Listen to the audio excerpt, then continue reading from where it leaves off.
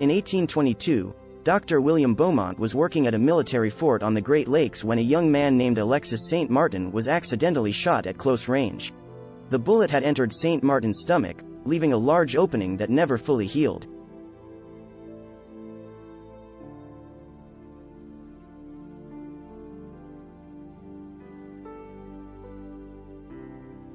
Dr. Beaumont saw this as an opportunity for a rare medical experiment.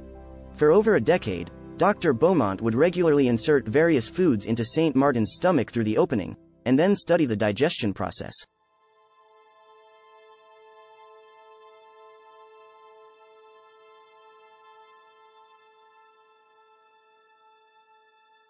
St. Martin, who was a patient of Dr. Beaumont, had to endure a lot of pain and discomfort during the experiments.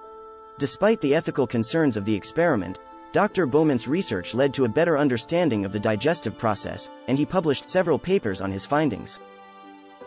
Dr. Beaumont also contributed to the development of the gastric fistula, a surgical procedure that allows doctors to study the stomach's digestive process in patients without causing them any harm.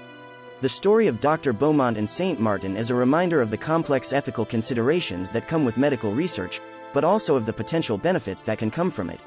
The experiment, despite its controversial nature, has helped to advance our understanding of the human body and the way it works.